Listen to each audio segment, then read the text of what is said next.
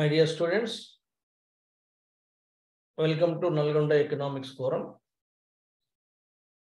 Nalgonda Economics Forum నిర్వహిస్తున్న online coaching junior లెక్చరర్లకు సంబంధించి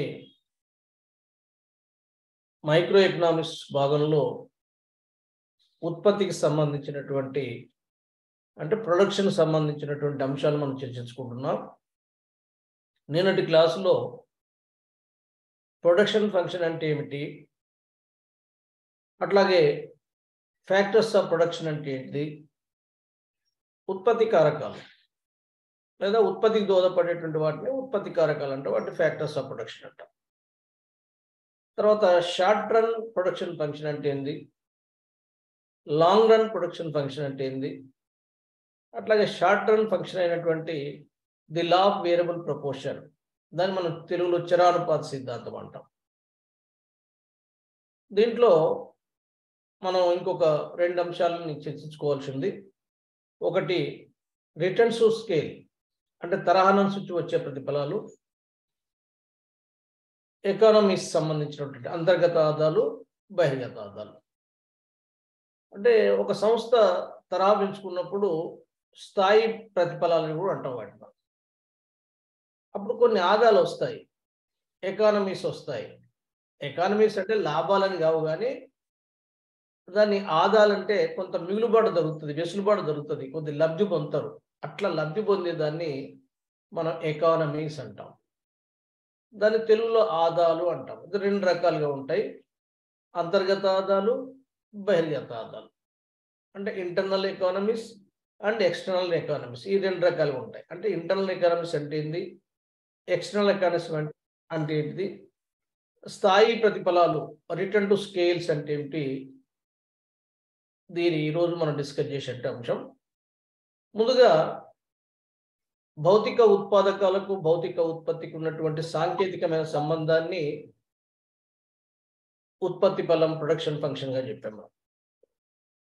ఉత్పాదకాల్లో అంటే ఇన్పుట్స్ కు అవుట్పుట్ కు ఉన్న technological relationship between output and input and output, technological relation between inputs and output అనేటువంటిది మనం తెలుగులో ఏమంటామంటే భౌతిక ఉత్పాదకాలకు భౌతిక ఉత్పత్తికి మధ్య ఉన్నటువంటి సాంకేతికమైన సంబంధం.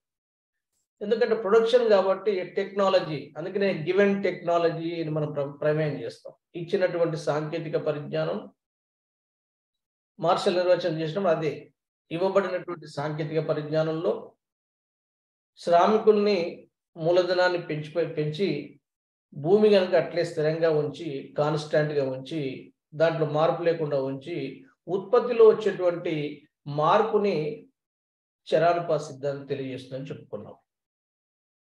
అయితే దానికంటే ముందే ఇన్పుట్స్ అంటే ఉత్పాదకాలతో పాటు ఉత్పత్తి కారకాలతో పాటు ముడి పదార్థాలు ఇవన్నీ కూడా చేరుంటాయి. మామూలుగా ఉత్పత్తి కారకాలని ఉత్పాదకాల భాగం చేసి దానికి ఒక ఈక్వేషన్ ఇచ్చినాం. Q is the function of అంటే క్వాంటిటీ అని అర్థం. క్యూ అంటే ఇక్కడ మనం డిఫైన్ చేయాలి. క్యూ అంటే ఏంటంటే ఉత్పత్తి అని చేయాలి. దాంట్లో క్యాపిటల్ కే సింబల్ ఇచ్చాం. అట్లాగే లేబర్, తర్వాత నేచురల్ రిసోర్సెస్ సంబంధించినటువంటి ఎన్ అండ్ ఆర్గనైజేషన్. అంటే ఆ గుర్తులు అనేటువంటిది ఓసారి ఎన్ బదులు ఆర్ అంటే రెంట్ అనేటువంటి అర్థం కూడా మనం ఇవ్వచ్చు, లేకపోతే లేబర్ బదులు డబ్ల్యూ అని కూడా ఇవ్వచ్చు. కానీ డిఫైన్ చేయాలి వాటిని. ఆ 4 ఉత్పత్తి కారకాలకు సంబంధించినటువంటి ఆ సింబల్స్ని కొద్దిగా జస్టిఫికేషన్ చేయాలి. ఎల్ అంటే ల్యాండ్ కావచ్చు, లేబర్ కావచ్చు, అందుకే మనం ఎన్ అన్నాం. ఎన్ అంటే నేచురల్ రిసోర్స్ కాబట్టి భూమికి ఆ రకమైనటువంటి అర్థం. అట్లా కాకుండా P is the function of ఏబిసిడిఎన్ అని కూడా కొన్ని పుస్తకాలు రాస్తారు. అంటే ఏబిసిడిఎన్ అనేటువంటిది ఏంటిదంటే ఉత్పాదకాలు. దాన్ని ఎట్లయినా డిఫైన్ చేసుకోవచ్చు. అంటే ప్రొడక్షన్ అనేటువంటిది ఉత్పాదకాలకు సంబంధించినటువంటి ఆ ఏబిసిడిఎన్ అనే దాన్ని ఉత్పాదకాలను ఒకటే, అవి ఉత్పత్తి కారకాలు కాకుండా ఉత్పత్తి కారకాలు ప్లస్ ఉత్పాదకాలన్నీ కలిసి ఉంటాయి కాబట్టి. అయితే ఏ ఉత్పత్తిదారుడు ఏం చేస్తాడంటే కనిష్ట వ్యయాలతోని గరిష్ట ఉత్పత్తి కోసం ప్రయత్నం చేస్తాడు అని కూడా చెప్పుకున్నాం. అంటే least cost maximum production. Cost ఎప్పుడు తక్కువ ఉండాలి, ప్రొడక్షన్ ఇప్పుడు ఎక్కువ ఉన్నప్పుడు వాళ్ళు లాభదాయకం ఉంటుంది అనేటువంటి. దీంట్లో భాగంగానే ఉత్పత్తి కారకాలు ఉత్పత్తి దోహదపడతాయని, అట్లాగే ఉత్పత్తి నిర్ణయించేటువంటి ఉత్పాదకాలన్నీ కూడా ఇన్పుట్స్ అన్ని కూడా ఏవైతే ఉత్పత్తి కారకాలు ఉంటాయో అవన్నీ కూడా ఎటువంటి ఉత్పత్తి నిర్ణయించేటువంటి దాంట్లో స్వతంత్ర చలాంకాలుగా చెప్తారు. ఎట్లాగైతే డిమాండ్ ఫంక్షన్ చెప్పుకున్నప్పుడు డిమాండ్ నిర్ణయించే అంశాలన్నీ కూడా స్వతంత్ర చలాంకాలు, డిమాండ్ మాత్రం అస్వతంత్ర చలాంకం, డిపెండెంట్ వేరియబుల్. అట్లాగే అవుట్పుట్ అనేది డిపెండెంట్ వేరియబుల్. ఇండిపెండెంట్ ఏంటంటే అవుట్పుట్ నిర్ణయించేటువంటి ఉత్పత్తి కారకాలు ఉత్పాదకాలు అవి స్వతంత్ర చలాంకాలు, అంటే ఇండిపెండెంట్ వేరియబుల్స్. ఇక్కడ ఇండిపెండెంట్ వేరియబుల్స్ ఇవి, డిపెండెంట్ వేరియబుల్ అవుట్పుట్ అనేటువంటి విషయాన్ని కూడా మనకు గుర్తుంచుకోవాలి. ఇక చరానుపాత సిద్ధాంతం చెప్పుకున్నప్పుడు అది స్వల్పకాలానికి సంబంధించింది అని చెప్పాం. లాంగ్ టర్మ్కు లాంగ్ రన్ అన్న లాంగ్ టర్మ్ అన్న, లాంగ్ రన్ అనేటువంటి పదాలు ఎక్కువ వాడుతుంటాం. లాంగ్ రన్ ప్రొడక్షన్ ఫంక్షన్లో మనం scale of return to scale అంటాం. దాని 3 రకాల రిటర్న్ టు స్కేల్స్ ఉంటాయని తర్వాత చెప్పుకుందాం. మనం ఆల్రెడీ నిన్న డిస్కస్ చేసినటువంటి ది లా ఆఫ్ వేరియబుల్ ప్రపోర్షన్లో దాంట్లో కూడా 3 దశలు ఉంటాయి. 3 దశలు చెప్పుకునే ముందు ఏంటంటాం, స్వల్పకాలంలో ఉత్పత్తి ఫలానికి సంబంధించిన చెప్పుకునేటప్పుడు కొన్ని ఉత్పత్తి కారకాలను స్థిరంగా ఉంచి మరికొన్నిటి మార్చి ఉత్పత్తిలో జరిగేటువంటి ఆ పరిణామాలను అన్నింటినీ పరిశీలించినప్పుడు మనకు చరానుపాత సిద్ధాంతం వస్తుంది. The law of variable proportion వస్తుంది. ఎందుకని కొన్ని ఉత్పత్తి కారకాలు స్థిరంగా ఉంచి మరికొన్ని మారుస్తున్నాము అంటే, ఒక్కొక్కసారి వస్తువులకు డిమాండ్లో వచ్చేటువంటి మార్పు ఎందుకు వస్తుందో తెలియదు. ఆల్ ఆఫ్ సడన్గా వస్తువులకు డిమాండ్ విపరీతంగా పెరిగిపోవచ్చు, అనూహ్యంగా పెరిగిపోవచ్చు. అంటే ఇక్కడ మారడం అంటే ఏంటంటే తగ్గడం కావచ్చు, పెరగడం కావచ్చు. ఒకవేళ డిమాండ్ కనుక పడిపోతే ఇన్పుట్స్ అన్ని కూడా తగ్గించుకోవాల్సి వస్తుంది. అది కూడా స్వల్పకాలంలో సాధ్యం కాదు. తగ్గించాలన్నా పెంచాలన్నా స్వల్పకాలంలో సాధ్యం కాదు. దీంట్లో ప్రతి ఉత్పత్తి సంస్థ 2 రకాల వ్యయాలు ఎదుర్కొంటుంది. ఒకటి ఫిక్స్డ్ కాస్ట్, రెండవది వేరియబుల్ కాస్ట్. అంటే స్థిర వ్యయాలు, చర వ్యయాలు అనేటువంటి 2. ఇప్పుడు మనకు భాస్కర్ సార్ చెప్పే దాంట్లో వ్యయ భావనలో, రాబడి భావనలో మనకు ఇంకా చాలా డీటెయిల్గా దాంట్లో మీరు అధ్యయనం చేస్తారు. అయితే ఇక్కడ ఈ సిద్ధాంతాలు వివరించేటప్పుడు స్థిర వ్యయాలంటే ఇది, చర వ్యయాలంటే ఉత్పత్తితో పాటు మారేటువంటి వ్యయాలనేమో చర వ్యయాలంటాం. ఉత్పత్తి చేసినా చేయకపోయినా అంటే ఉత్పత్తితో పాటు మారని వ్యయాలనేమో స్థిర వ్యయాలంటాం. ఇప్పుడు స్వల్పకాలంలో మాత్రమే ఇది. దీర్ఘకాలంలో అన్ని వ్యయాలు చర వ్యయాలే. In the long run all costs are variable cost. అన్ని వ్యయాలు చర వ్యయాలు, ఎందుకంటే అన్నింటినీ మార్చడానికి వీలుంది కాబట్టి. చర వ్యయాలంటే అర్థమైంది మార్చడానికి వీలున్నటువంటి వ్యయాలు. దీర్ఘకాలంలో అన్ని వ్యయాలు మార్చడానికి వీలుంది. మార్చడానికి వీలుకున్నప్పుడు దీర్ఘకాలంలో స్థిర వ్యయాలంటూ ఉండవు, అన్ని చర వ్యయాలు అవుతాయి. కాబట్టి స్వల్పకాలంలో ఉండేటువంటి వ్యయాల్లో ఉన్నటువంటి విభజన దీర్ఘకాలంలో ఉన్నటువంటి వ్యయాలకు ఉన్న విభజన వేరుగా ఉంటుంది. స్వల్పకాలంలో అయితే స్థిర వ్యయాలు, చర వ్యయాలు, దాంట్లో ఫిక్స్డ్ కాస్ట్ వేరే చూసుకోవచ్చు, వేరియబుల్ కాస్ట్ వేరే చూసుకోవచ్చు, టోటల్ కాస్ట్ వేరే చూసుకోవచ్చు. కానీ దీర్ఘకాలంలో అక్కడ టోటల్ కాస్ట్ అంటే దాంట్లో ఫిక్స్డ్ కాస్ట్, వేరియబుల్ కాస్ట్ అనే విభజన లేదు. ఇక all are variable cost, total cost, average cost, marginal cost 3 ఉంటాయి. అంటే ఇక్కడ మొత్తం వ్యయాన్ని వస్తువులు వచ్చే ఉత్పత్తి ఎంత వస్తుంది డివైడ్ చేసిన వస్తున్నట్టు యావరేజ్ కాస్ట్ వస్తుంది. అదనంగా ఒక వస్తువును తయారు చేయడం వల్ల ఉత్పత్తి చేయడం అయ్యేటువంటి వ్యయంతో మార్జినల్ కాస్ట్ వస్తుంది. అంటే average cost, marginal cost, total cost ఈ 3 ఉంటాయి. కానీ స్వల్పకాలంలో రకరకాల కాస్ట్లు ఉంటాయి. టోటల్ కాస్ట్లో ఉంటుంది, టోటల్ వేరియబుల్ కాస్ట్ ఉంటుంది, టోటల్ ఫిక్స్డ్ కాస్ట్ ఉంటుంది, యావరేజ్ వేరియబుల్ కాస్ట్ ఉంటుంది, యావరేజ్ ఫిక్స్డ్ కాస్ట్ ఉంటుంది. అంటే ఫిక్స్డ్లో ఇన్ని రకాలు కూడా. మొత్తం స్థిర వ్యయం అన్నప్పుడు దాంట్లో సగటు ఉంటుంది, ఉపాంత. అంటే ఇక్కడ అదనంగా వస్తుత్పత్తి చేసేటువంటి దాన్ని మనం మార్జినల్ కాస్ట్ అంటాం. అక్కడ మార్జినల్ కాస్ట్ మళ్ళీ ఉంటుంది. ఆ మార్జినల్ కాస్ట్తోనే ఇవన్నీ కూడా మారుతాయి. ఉత్పత్తితో మార్పుకు వీలు లేకుండా, ఉత్పత్తితో సంబంధం లేకున్నటువంటి వ్యయాలు ఏవైతే ఉన్నాయో అవి fixed cost. Total fixed cost అవి ఉంటుంది. టోటల్ ఫిక్స్డ్ కాస్ట్ వస్తువులు ఎక్కువ ఉత్పత్తి చేసేటప్పుడు చాలా వస్తువుల మీద అవి విభజించబడుతుంది. టోటల్ ఫిక్స్డ్ మాత్రం మారదు స్వల్పకాలంలో. సపోజు ఒక 1,00,000 రూపాయలు ఫిక్స్డ్ కాస్ట్ ఉందనుకుందాం. దాంట్లో ఎన్ని వస్తువులు అయితే ఉత్పత్తి చేస్తూ ఉంటే అన్నిటి మీద అది డివైడ్ అయింది. అంటే టోటల్ ఫిక్స్డ్ కాస్ట్ అనేది ఆ స్వల్పకాలంలో మారకుండా ఉంటుంది. వేరియబుల్ కాస్ట్ మారుతుంది, ఉత్పత్తితో పాటు మారుతూ ఉంటుంది. కాబట్టి ఇక్కడ స్వల్పకాలంలో వ్యయాలు వేరే ఉంటాయి, దీర్ఘకాలంలో వ్యయాలు వేరే ఉంటాయి. ఇక్కడ మనకు ఉన్నటువంటి ప్రస్తావన ఏంటంటే, స్వల్పకాలంలో కొన్ని ఉత్పత్తి కారకాలు మారుస్తున్నాం, కొన్ని ఉత్పత్తి కారకాలని స్థిరంగా ఉంచాం. స్థిరంగా ఉంచాలి, ఎందుకంటే అనుకోకుండా అన్యూహంగా ఒకవేళ వస్తువు డిమాండ్ కనుక పెరిగినట్లయితే ఆ డిమాండ్కు అనుగుణంగా స్పందించాలి ప్రొడక్షన్. ఉద్యమదారుడు మనం పాజిటివ్గా తీసుకుందాం, వస్తువుల యొక్క డిమాండ్ పెరిగిందని. వస్తువుల యొక్క డిమాండ్ పెరిగినప్పుడు ఆటోమేటిక్గా ఉత్పత్తి కూడా పెరగాలి. ఉత్పత్తి పెరగాలంటే వెంటనే ఉత్పత్తికి మార్చడానికి అవకాశం లేకపోవచ్చు, దానికి కొన్ని పరిమితులు ఉంటాయి.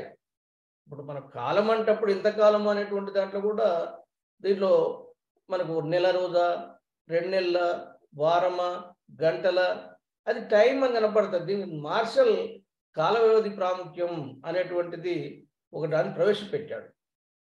స్వల్పకాలం అంటే ఏంటిది, మార్కెట్ కాలం అంటే ఏంటి, దీర్ఘకాలం అంటే ఏంటిది అనేటువంటి దానికి ఆయన ఇచ్చిన డిఫైన్. అది కూడా మళ్ళీ సప్లై డిమాండ్లతో చూపిస్తాడు. ఒక వస్తువు యొక్క డిమాండ్ పెరిగింది అనుకోండి, ఎంతకాలం అయితే సప్లైలో మార్పు రాదో అంతకాలాన్ని మార్కెట్ కాలమే అంటాం. అది 2 రోజుల, వారమా, నెల. ఎందుకంటే డిమాండ్ పెరిగినప్పుడు దానికి అనుగుణంగా సప్లై కూడా స్పందించాలి. అంటే సప్లైలో కూడా మార్పు రావాలి. అంటే 1000కి వెళ్ళి 2000 డిమాండ్ పెరిగింది అనుకోండి, 1000కి వెళ్ళి 2000 సప్లై పెరిగితే అది డిమాండ్కి అనుగుణంగా సప్లై స్పందించినట్టు. ఒకవేళ డిమాండ్ 1000 నుంచి 2000 పెరిగింది, డిమాండ్ సప్లై అంతే 1000 ఉంటే అది ఎంతకాలం అయితే అట్లనే 1000 ఉందనుకోండి, ఆ కాలాన్ని అంతా కూడా మార్కెట్ పీరియడ్ అంటాం. ఇక్కడ మార్కెట్ పీరియడ్ సంబంధించినటువంటి ప్రస్తావన మనకు లేదు. మార్కెట్ పీరియడ్లో అసలు నో చేంజ్ అట్ ఆల్. డిమాండ్లో మార్పు వచ్చినా కానీ సప్లైలో ఎంత మాత్రం మార్పు రాదు. కాబట్టి మార్కెట్ పీరియడ్ని మనం ఇక్కడ పరిగణలో తీసుకోవాల్సిన అవసరం లేదు, ఎందుకంటే ఉత్పత్తి కొనసాగదు, అదనపు సప్లైయే లేదు. అయితే స్వల్పకాలం అంటే ఏంటంటే డిమాండ్లో మార్పు వచ్చినప్పుడు సప్లైలో కొంత మేరకు మార్పు రావడానికి పట్టేటువంటి కాలాన్ని దాన్ని మార్కెట్ కాలం అంటారు. No change market period, some change short term period. ఎంత అయితే మారిందో డిమాండ్ ఎంత అంత మేరకు మార్పు వచ్చింది అనుకోండి, అంటే 1000 నుంచి 2000 డిమాండ్ పెరిగింది, సప్లై కూడా 1000 నుంచి 2000 పెరిగింది అనుకోండి, ఆ కాలాన్ని ఏమంటాం అంటే మనం లాంగ్ రన్, దీర్ఘకాలం అంటాము.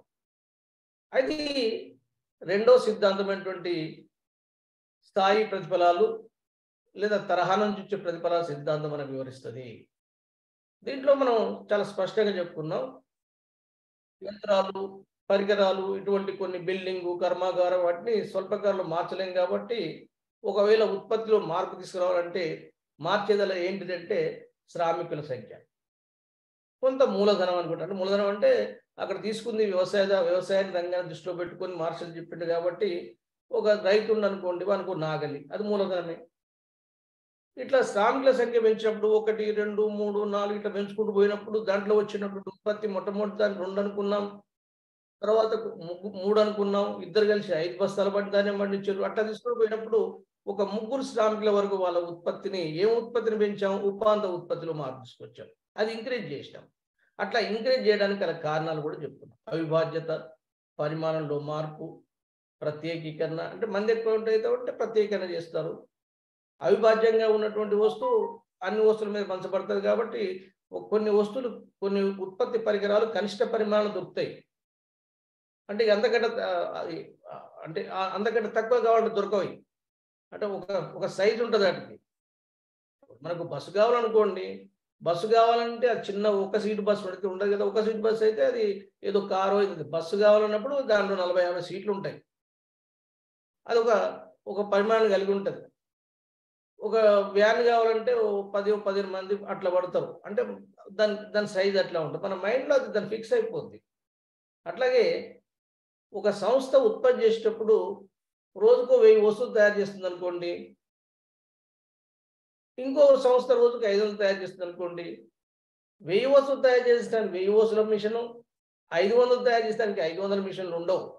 మనం మార్కెట్‌లో పోయినప్పుడు కనిష్టంగా లాస్ట్ ఏందంటే 1000 తయారు చేసేదే ఉందనుకోండి. కనిష్ట దాని యొక్క సామర్థ్యం, దాని యొక్క ప్రొడక్షన్ కెపాసిటీ అంటాం. అంటే ఉత్పత్తి సామర్థ్యం. ఆ ఉత్పత్తి సామర్థ్యం కనిష్టంగా 1000కే ఉందనుకోండి. వాడు 500 తయారు చేసేవాడు కూడా 1000 మిషన్లు తీసుకోవాల్సి వస్తది. ఇక మిగతా ఇంకో 500 తయారు చేసేటువంటి ఆ కెపాసిటీని వాడు దాని పూర్తి యంత్ర సామగ్రికి ఉన్నటువంటి ఆ మిషన్‌కి ఉన్నటువంటి పూర్తి సామర్థ్యాన్ని, దాని ఎఫిషియన్సీని ఉపయోగించుకోలేకపోతాడు. ఎప్పుడైతే ఉత్పత్తి పెంచినప్పుడు ఆ యంత్రాన్ని పెంచాల్సిన అవసరం లేదు ఇక. అప్పుడు ఏమైద్దంటే ఈ మిగతాయి మార్చినా గాని యంత్రాన్ని మార్చలేదు కాబట్టి అది కలిసి వస్తది. అవిభాజ్యంగా ఉండడం వల్ల కలిసి వస్తది.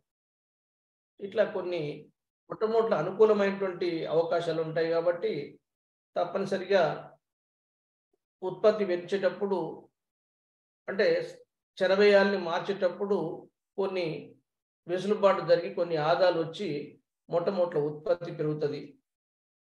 తర్వాత ఏమైతే మెల్లిమెల్లిగా అది క్షీణించుకుంటూ పోద్ది. దీన్ని క్షీణ ప్రతిఫల సూత్రం అని కూడా అంటాం.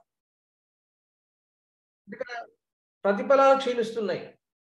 చాలా వరకు ఏందంటే ఆహ్, డిమే ఈ తగ్గుతున్నటువంటి స సిద్ధాంతాలు రాయమంటే క్షీణ ప్రతిఫల సిద్ధాంతం అంటే క్షీణోపాత సిద్ధాంతాలు రాసినోళ్ళు చాలా మంది ఉన్నారు. ఇంటర్మీడియేట్ లెవెల్‌లో, డిగ్రీ లెవెల్‌లో మేము పేపర్ దిద్దేటప్పుడు మాకు ఇదే ఎక్కువ కనపడేది. మనకి క్షీణోపాత సిద్ధాంతం ఒకటే వచ్చు. క్షీణ ప్రతిఫలాలు అన్నప్పుడు ఉత్పత్తికి సంబంధించినటువంటివి. క్షీణ ప్రతిఫల సిద్ధాంతం అన్నా క్షీణోపాత సిద్ధాంతం ఒకటే. ఎందుకంటే చరానుపాత సిద్ధం అంటేనే దీన్నొస్తారు. చరానుపాత సిద్ధం అని ఎందుకు ఆ పేరు వచ్చింది కూడా చెప్పుకున్నాం. అంటే చరస్థిర వ్యయాలకు అనుపాతంలో తేడాలుంటాయి కాబట్టి అది దాన్ని వేరియబుల్ ప్రపోర్షన్ చరానుపాతం అని వస్తుంది. దీంట్లో 3 దశలని చెప్పుకున్నాం. Total production curve, average production curve, తర్వాత మార్జినల్ ప్రొడక్షన్ కర్వ్. అవి పట్టిక ద్వారా వాటిని గీసాం. టోటల్ ప్రొడక్షన్ కర్వ్ మొట్టమొదట్లో చాలా వృద్ధిలోకి ఉంటది. ఎందుకంటే ఇంక్రీజింగ్ రిటర్న్స్ ఉంటాయి. తర్వాత డిక్రీజింగ్ రిటర్న్స్ ఉంటాయి. తర్వాత నెగెటివ్ రిటర్న్స్ ఉంటాయి. కాబట్టి టోటల్ ప్రొడక్షన్ కర్వ్ యొక్క ఆకారం ఎట్లా ఉంటుందో మీకు దాన్ని స్పష్టంగా తెలుసు చాలా మందికి. దీంట్లో తెలవదంటూ ఎవరికి ఉండదు. Average production curve and marginal production curve ఎక్కడైతే సమానం అవుతాయో అంటే ఫస్ట్‌లో మార్జినల్ ప్రొడక్షన్ కర్వ్ వేగం ఎక్కువ ఉంటది. ఎప్పుడైనా ఉపాంత ఉన్నటువంటి యావరేజ్ కాస్ట్ గాని, మార్జినల్ కాస్ట్ రెండిటిని పోల్చుకున్నప్పుడు, మార్జినల్ కాస్ట్ ఆబ్జెక్ట్ రెండిటిని పోల్చుకున్నప్పుడు మార్జినల్ కాస్ట్ స్పీడ్ ఎక్కువ ఉంటది. ఇక్కడ మార్జినల్ ప్రొడక్షన్ స్పీడ్ ఎక్కువ ఉంటది. స్పీడ్ అంటే వెంటనే పెరిగి మళ్ళీ తగ్గడం మొదలుపెడతది. యావరేజ్ ప్రొడక్షన్ అది కాన్‌స్టాంట్‌గా మెల్లమెల్లగా పెరుగుకుంటూ పోయేటప్పుడు అది మాక్సిమం అయినప్పుడు అంటే సగటు ఉత్పత్తి ఎక్కడైతే గరిష్టం అవుతదో ఉపాంత ఉత్పత్తి గరిష్టమై తగ్గేటువంటి స్థితిలో దాన్ని కట్ చేస్తది. దాని కండిషన్స్ ఖండించడం అంటే సమానమైంది. ఆ సమానమైనటువంటి బార్డర్‌ని మనం మొట్టమొదటి దశ అన్నాం. వేరస్ marginal production and average production 2 ఎక్కడైతే సమానమైనాయో అది మొట్టమొదటి దశ. మొట్టమొదటి దశలో ఎట్లా ఉంటదంటే యావరేజ్ ప్రొడక్షన్ పెరుగుతుంది. మార్జినల్ ప్రొడక్షన్ పెరిగి తగ్గుతది. తగ్గడం మొదలుపెట్టింది. మొత్తం ప్రయోజనం మొత్తం ప్రొడక్షన్ అనేటువంటిది ఇంక్రీజింగ్ రిటర్న్స్‌లో ఉంటుంది. బాగా పెరుగుతున్న వృద్ధి ప్రతిఫలాల్లో ఉంటది కాబట్టి అది వేగంగా పెరుగుతుంది. రెండో దశలో ఏమైంది? రెండో దశలో మొత్తం ఉత్పత్తి పెరుగుతూనే ఉంది. కానీ క్షీణిస్తున్న రేట్‌లో పెరుగుతది. తగ్గుతున్న రేట్‌లో పెరుగుతుంటది. మాక్సిమం అయితది. అట్లా పెరుగుకుంటూ గరిష్టాన్ని చేరుకుంటది. అట్లాగే సగటు ఉత్పత్తి యావరేజ్ ప్రొడక్షన్ ఏదైతే ఉందో అక్కడ మాక్సిమం అయిన తర్వాత ఇక తగ్గడం మొదలుపెడుతది. It it never touch to A OX. అది ఎప్పుడు కూడా ఓఎక్స్ అక్షాన్ని తాకదు. ఎందుకంటే అది నెగెటివ్ కాదు. అది తగ్గుకుంటూ పోద్ది గానీ అది ఎప్పుడు కూడా ఓఎక్స్ అక్షాన్ని ఓఎక్స్ అక్షానికి ఏది తాకింది? మార్జినల్ ప్రొడక్షన్ తగ్గింది. మార్జినల్ ప్రొడక్షన్ దాన్ని తాకిందంటే అర్థం ఏంటిది? అది శూన్యమైంది. రెండో దశ చివర్లో మార్జినల్ ప్రొడక్షన్ శూన్యమైద్ది. అప్పుడు మొత్తం ఉత్పత్తి గరిష్టమవుద్ది. ఇది రెండవ దశగా చెప్పుకున్నాము. ఇదే ఎకనామిక్ రీజన్ అంటే హేతుబద్ధ నిర్ణయ దశ అంటాం. ఒక తెలివైనటువంటి ఉద్యమదారుడు, హేతుబద్ధంగా ఆలోచించేటువంటి ఉద్యమదారుడు మ్యాక్సిమం ప్రాఫిట్స్ అంతా కూడా ఈ దశలో చెప్పుకుంటాడు కాబట్టి రెండో దశలో తన ఉత్పత్తిని కొనసాగిస్తాడు. మొట్టమొదటి దశలో ఆపడు, మూడో దశకు వెళ్ళడు. అంటే అయినా ఎక్కడ మ్యాక్సిమం అవుతాడంటే ఎక్కడైతే వేరే టోటల్ ప్రొడక్షన్ హైయెస్ట్ పేస్ట్ అయితే మ్యాక్సిమం అయిందో, గరిష్టమైందో, ఎక్కడైతే మార్జినల్ ప్రొడక్షన్ 0 అయిందో that is the ending of the second stage.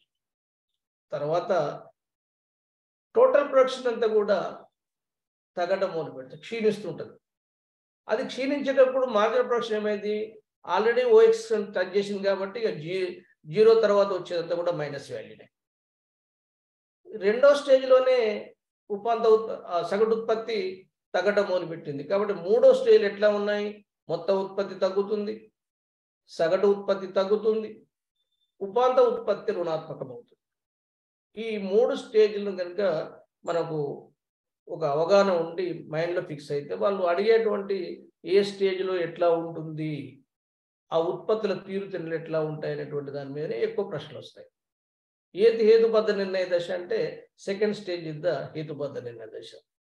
Martial దీన్ని దేని దృష్టిలో పెట్టుకొని ఈ సిద్ధాంతాన్ని చెప్పాడంటే వ్యవసాయ రంగాన్ని దృష్టిలో పెట్టుకొని సిద్ధాంతం చెప్పాడు. సిద్ధాంతానికి సంబంధించినటువంటి వివరణ. మళ్ళీ ప్రశ్న ఏ రకంగా అడగనియండి, మనకు దీనికి కంటెంట్ అంతా కూడా తెలిసి ఉండాలి. దీనికి ప్రమేయాలు ఏమిటి ఉంటాయి అంటే సాంకేతిక గివెన్ టెక్నాలజీ అంటాడు. ఉత్పత్తి పద్ధతిలో మార్పు ఉండదు. ఒక ఉత్పత్తి కారకాన్ని మారుస్తాం, మిగతా ఉత్పత్తి కారకాలు స్థిరంగా ఉంచుతాం. తర్వాత మార్చేటువంటి చర ఉత్పత్తి కారకాలన్నీ కూడా సజాతీయంగా ఉంటాయి. ఇవి మనం చెప్పుకున్నటువంటి ప్రధాన ప్రమేయాలు. అంటే ఏ సిద్ధాంతానికి ఆ ప్రమేయాలు ఉంటాయి. ఈ స్వల్పకాలకు సంబంధించిన కొన్ని చర వ్యయాలు స్థిర వ్యయాలు ఉన్నాయి కాబట్టి స్వల్పకాలకు సంబంధించి అన్నింటినీ మార్చడం వీల్లేదంటే అంత షార్ట్ పీరియడ్ ఉంటుంది అని అర్థం. శ్రామికుల సంఖ్యను పెంచుకోవచ్చు, మనకు ఉన్నటువంటి ఈజీగా మనకు అర్థమైపోయేటువంటి అంశం. వెంటనే మార్చాలంటే చాలా వాటిని మార్చడం సాధ్యం కాదు. ఈరోజు మనం రెండవ సిద్ధాంతమైనటువంటి స్థాయి ప్రతిఫలాలను తెలుగు అంటాం. తరహా నుంచి వచ్చే ప్రతిఫలాల సిద్ధాంతం అని ఇంకో పేరు దానికి. రిటర్న్స్ టు స్కేల్ అనేటువంటి అంటే రిటర్న్ టు స్కేల్ అనేటువంటి పేరు ఎందుకు వచ్చింది, స్థాయి ప్రతిఫలాలు ప్రతిఫలం ఎట్లా వచ్చింది అనేది కూడా మనం కొంత దాన్ని అర్థం చేసుకున్నటువంటి దాన్ని బట్టి ఉంటుంది. దీంట్లో అన్ని ఉత్పత్తి కారకాలని ఒకే నిష్పత్తిలో పెంచుతాం. ఒకే నిష్పత్తిలో పెంచడం అంటే ఏంటి, ఇక్కడ అన్ని కూడా ఫస్ట్ 1:1:1 అన్ని ఒకటి నిష్పత్తిలో అన్ని ఉత్పత్తి కారకాలు మేళవించి ఉత్పత్తి చేస్తున్నాం అనుకుందాం. అప్పుడు ఉత్పత్తిని పెంచాలనుకుంటే అన్ని ఉత్పత్తి కారకాలని పెంచుతారు. దీంట్లో ఇంకొకటి ఏంటంటే ఈ కనిష్ట పరిమాణంలో ఉత్పత్తి చేసేటువంటి యంత్రాలని ఆ నిష్పత్తిలోనే పెంచుతారు. ఎందుకంటే వీటిని రెట్టింపు చేస్తే వాటి కూడా రెట్టింపు చేయాలని ఏం లేదు. ఆల్రెడీ అది 1000 వస్తువులు తయారు చేసే యంత్రం అనుకోండి, ఇప్పుడు వీళ్ళు 500 తయారు చేస్తున్నారు. శ్రామికులు పెంచుతారు కానీ యంత్రాన్ని పెంచరు. యంత్రాన్ని అది యాజ్ ఇట్ ఈజ్ ఉన్నా కానీ అది 500 కలిసి 1000 కూడా అదే కాబట్టి అప్పుడు వాళ్ళకి కలిసి వస్తాయి. ఇక్కడ ఉత్పత్తి కారకాలన్నిటి కూడా ఇన్పుట్స్ అన్నిటి కూడా ఒక నిష్పత్తిలో పెంచినప్పుడు ఎంతసేపు వాళ్ళు వాటిని రెట్టింపు 3 రెట్లు 4 రెట్లు 5 రెట్లు ఇట్లా చేసుకుంటూ ఉత్పత్తి కారకాలను మేళవించిపోతున్నారు. అప్పుడు ఉత్పత్తిలో వచ్చేటువంటి మార్పు ఎట్లా ఉందో చూస్తారు. దీని అందుకనే ఏమంటాం, స్థాయి పెరుగుతుంది. అంటే ఒక శ్రామికుడు, 2 శ్రామికులు, 3 శ్రామికులు, 4 శ్రామికులు ఇట్లా పెంచుకున్నప్పుడు శ్రామికుల్ని, అట్లాగే పరికరాలు కూడా 1, 2, 3, 4, 5 పెంచుకున్నప్పుడు, యంత్రాలను కూడా అదే స్థాయిలో పెంచుకున్నప్పుడు, అట్లాగే దానికి సంబంధించిన భూమిని కూడా ఫ్యాక్టరీ భవనాన్ని కూడా అదే స్థాయిలో పెంచుకున్నప్పుడు, అంటే ఫస్ట్ ఎంతైతే నిష్పత్తి ఉందో ఆ నిష్పత్తి మారుకుంటూ పోతుంది. మళ్ళీ మనం ఎప్పుడు చేసినా కానీ ఇంతవరకు ఆ నిష్పత్తి సమానంగా ఉంటుందంటే ఫస్ట్ 1:1:1 ఎట్లా ఉందో నువ్వు 6 నిష్పత్తి అంటే అన్నీ కూడా ఆ సమానమైనటువంటి పర్సంటేజ్ ఉంటుంది. కాబట్టి పెంచేటువంటి కొన్ని ఎక్కువ పెరగడం కొన్ని తక్కువ పెరగడం అనేది ఉండదు. ఉత్పత్తి మార్చాలి, అన్నిటిని మార్చడానికి వీలుంది, అన్ని వేళలు మార్చడానికి వీలుంది కాబట్టి అన్ని ఉత్పత్తి కారకాలు మార్చడానికి సౌలభ్యం ఉంది కాబట్టి వాటిని మార్చేటప్పుడు వాటి స్థాయి పెరుగుతుంది. దాన్ని ఏమంటాం, లెవెల్ పెరుగుతుంది, తరహా పెరుగుతుంది. అందుకని తరహా పెరగడం అనేది తరహాను అనుసరించి వచ్చే ప్రతిఫలాలు. స్కేల్ పెరుగుతుంది అంటాం కదా. లెవెల్ అంటే అర్థమైంది, స్థాయి అంటే స్కేల్, రిటర్న్ టు స్కేల్ అనేది అందుకే దాని పేరు వచ్చింది. అంటే వచ్చేటువంటి ప్రతిఫలాలు దేని బట్టి వస్తాయి, దాని స్కేల్ బట్టి వస్తాయి. స్కేల్ అంటే మనం ఈ కొలిచే స్కేల్ అది కాదు. ఆ స్కేలింగ్ అంటే ఏంటంటే దాని యొక్క లెవెల్, రిటర్న్ టు స్కేల్. ఉత్పత్తి యొక్క స్కేల్ బాగా ఉంది అంటే ఎక్కువగా ఉత్పత్తి స్థాయి ఎక్కువ ఉందని అర్థం ఇక్కడ. అందుకని దీన్ని ఏమంటున్నాం అంటే రిటర్న్ టు స్కేల్ అన్నది. ఈ రిటర్న్ టు స్కేల్ ఎట్లా ఉంటుంది, ఉత్పత్తి కారకాలని ఫస్ట్ రెట్టింపు చేస్తే ఉత్పత్తి రెట్టింపు కంటే ఎక్కువ ఉంటుంది. దాంట్లో దానికి కారణం ఇవే: పరిమాణంలో మార్పు, అవిభాజ్యత, ప్రత్యేకీకరణ. అక్కడ ఉన్నప్పుడు ఇంకా ఇక్కడ బాగా వస్తాయి. స్వల్పకాలంలోనే సాధ్యమైనప్పుడు దీర్ఘకాలంలో అన్ని ఉత్పత్తి కారకాలు మార్చినప్పుడు ఇంకా దానికి వచ్చేటువంటి ఆదాలు లబ్ధి బాగా ఉంటుంది. కాబట్టి వాటి మొట్టమొదటిలో వృద్ధి ప్రతిఫలాలు ఉంటాయి. అది ఎంతో కాలం కొనసాగదు. ఇంకా పెంచుకుంటూ పోయినాం అనుకోండి, ఎంతైతే బెనిఫిట్స్ వచ్చినాయో, ఎంతైతే ఆదాలు వచ్చినాయో, ఎంతైతే ఎకానమీస్ వచ్చినాయో డిస్ఎకానమీస్ కూడా ఉంటాయి. అంటే ఎకానమీస్ అంటేనేమో ఆదాలు, డిస్ఎకానమీస్ అంటే నష్టదాయకాలు. అంటే దాంట్లో ఉన్నటువంటి ఒడిదుడుకులు వస్తాయి. మంది ఎక్కువైంది అనుకోండి, చాలా మంది లేబర్ అయింది అనుకోండి, పర్యవేక్షణ లోపిస్తుంది, ఎవడేం పని చేస్తున్నాడో అర్థం కాదు. అందుకనే ఎన్ని అయితే ఆదాలు వచ్చినాయో దానికి సమానంగా నష్టదాయకాలు కూడా ఉంటాయి. నష్టాలంటే వస్తువు అమ్మడం వల్ల నష్టం అని కాదు, అక్కడ పని లోపల ఉన్న పర్యవేక్షణ లోపం ఇటువంటి ఎట్లాగైతే మనం ఆదాలను చెప్పుకుంటామో ఆ డిస్ఎకానమీస్ కూడా అట్టే చెప్పుకోవాలి. అట్లా రావటం వల్ల కొంతకాలం తర్వాత ఏమైందంటే మనం ఉత్పత్తి కారకాలను రెట్టింపు చేస్తే, అంటే ఇంకా పెంచుకుంటూ పోతే వచ్చేటువంటి ప్రతిఫలాలు ఎక్కువ పెరగవు. అంతే, దీన్ని ఎంత పెంచినమో అక్కడనే పెరిగేటువంటి ప్రతిఫలాల ఉత్పత్తి కూడా గంతే ఉంటుంది. అందుకే వాటి స్థిర ప్రతిఫలాలు అంటాం.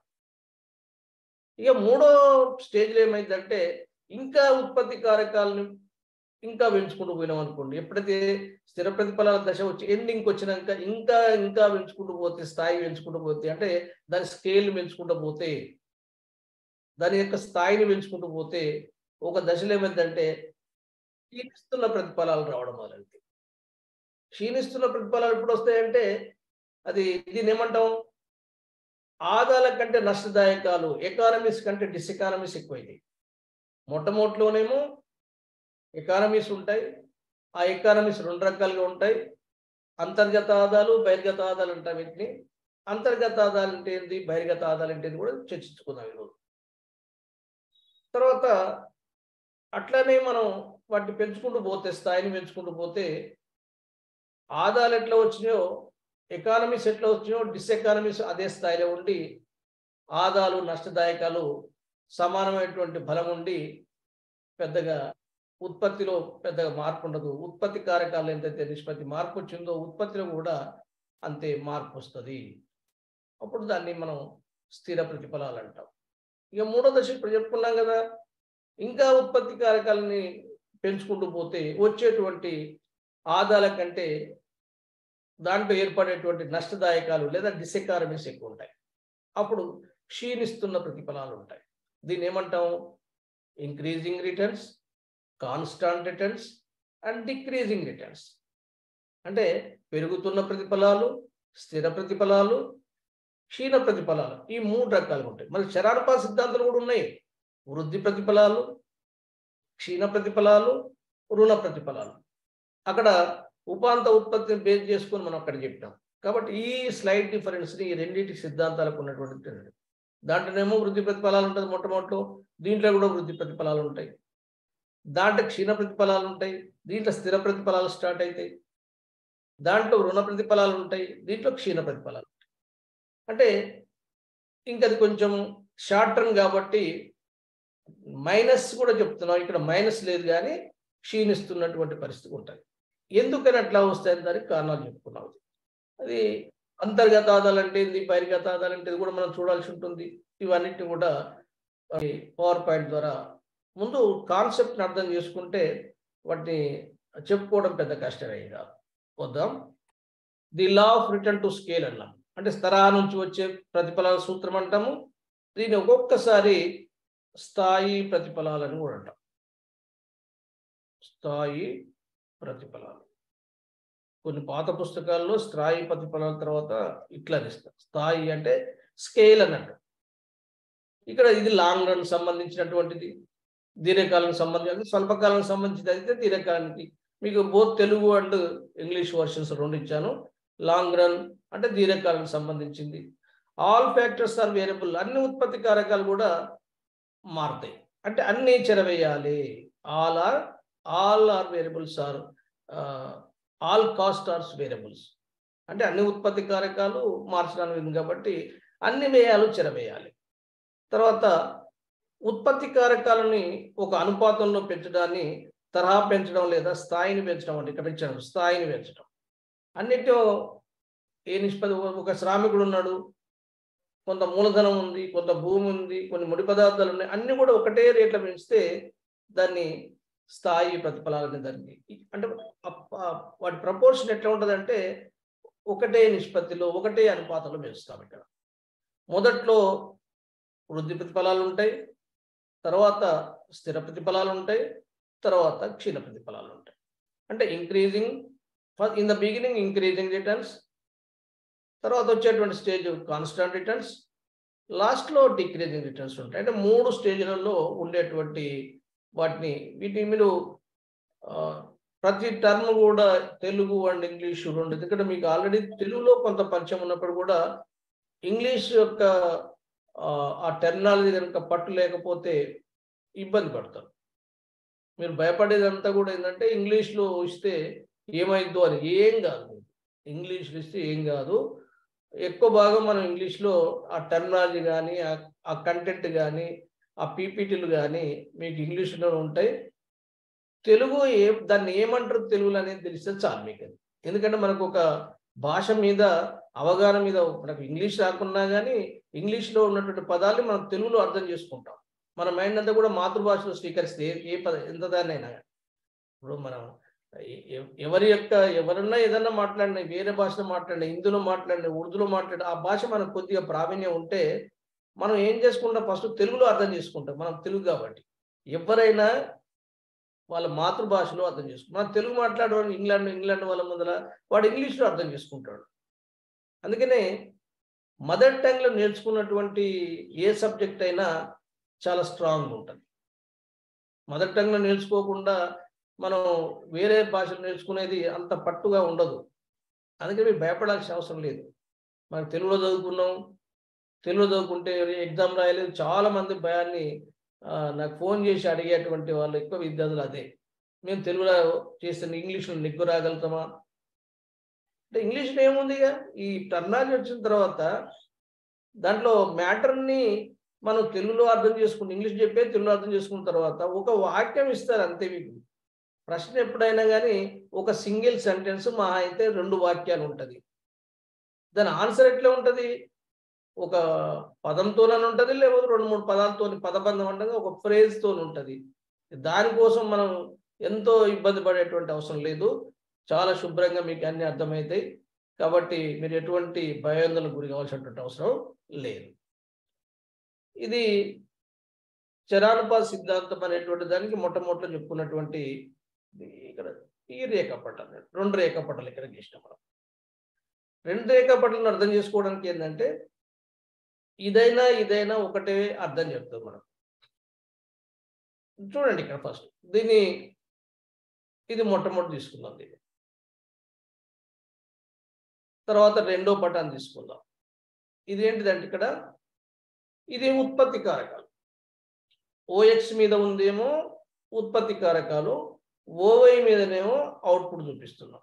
ముందుగా వృద్ధి ప్రతిఫలం అంటే ఎట్లా చెప్పుకుంటున్నాము దీన్ని, ఈ గీత ఇట్లెందుకు ఉంది చూడండి. ఇక్కడ మన ఉత్పత్తి కారకాలని ముందుగా ఈ స్థాయిలో ఉత్పత్తి కారకాలు ఉన్నాయనుకోండి. అంటే ఓ క్యూ అందాం అన్నిటి కలిపి.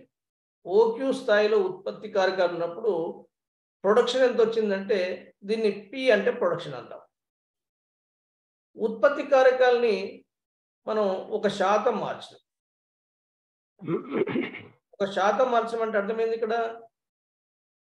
ఎక్స్క్యూజ్ మీ సార్, ఈ పెరుగుదల కంటే ఈ పెరుగుదల ఎక్కువ ఉంది. మీరు మొత్తం ఆ శాతం కూడా చూడండి. మీరు ఇక్కడ కొంచెం పెంచితే ఇది చాలా పెరిగింది. ఈ గ్యాప్ చూడండి.